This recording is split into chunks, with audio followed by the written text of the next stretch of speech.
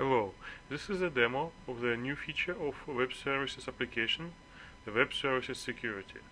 Web Services Security is used by some of web services, for example by Amazon EC2. On the Web Services session profile we have a new property group for Web Services Security. On this property group, user can configure security settings, a key store password, certificate alias, encryption alias, and username and password for encryption.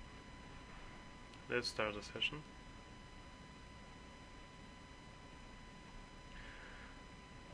And using this feature we can perform requests on Amazon EC2.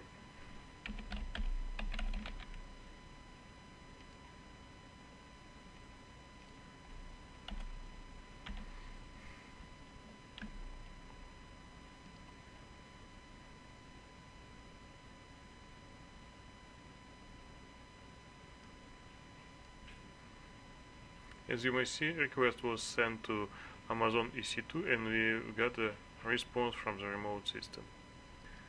And as you may notice, we have a new WS Security tab in the session editor where user can override the security settings from the session profile for the request.